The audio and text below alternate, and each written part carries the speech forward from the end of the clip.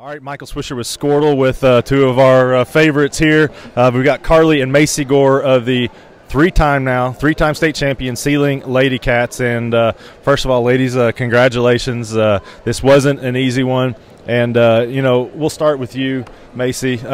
You took a couple quarters off yesterday in that double overtime win. Yeah. The last couple of years it's been her in the state finals being in foul trouble. Let's talk about yesterday's semifinal win against Okarche, double overtime.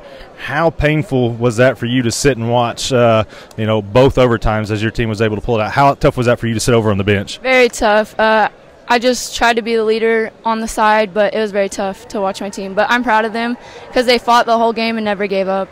And you guys play with the bullseye on your back all season long, really. And this state tournament was no exception. You get through the first round pretty easy, but Okarche really gave you guys everything you wanted in that double overtime game. And it was you who kind of put the team on your back. You had 15 of your 33 points in the two overtimes.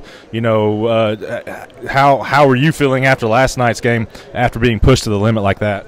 Well, I was definitely tired. My whole body did hurt, but I still felt confident in my team because I knew they could do it, and Macy really picked up today. So, well, let's talk about somebody else who picked it up today, and that was Rayleigh Toutfest. And I think they put a lot of focus on trying to contain you two, and that left Rayleigh open, and she came through. She didn't have her best day yesterday. I think that she admitted it herself, but.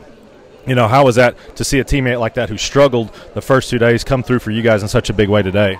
I love it. She was able to step up, and I'm really proud of her. She really stepped up today and did what was needed to be done.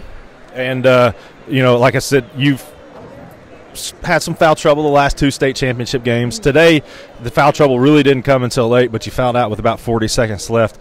We've talked about her having a gut-wrenching time yesterday. How tough was it for you to watch those last 40 seconds? It was very tough. I thought I was going to let my team down by not being out there and doing my job, but they stepped it up, and I'm very, very proud of them. Okay. We talked about 3 in a row last year. You can't win 3 unless you win 2 in a row. Now you can't win 4 unless you win 3 in a row.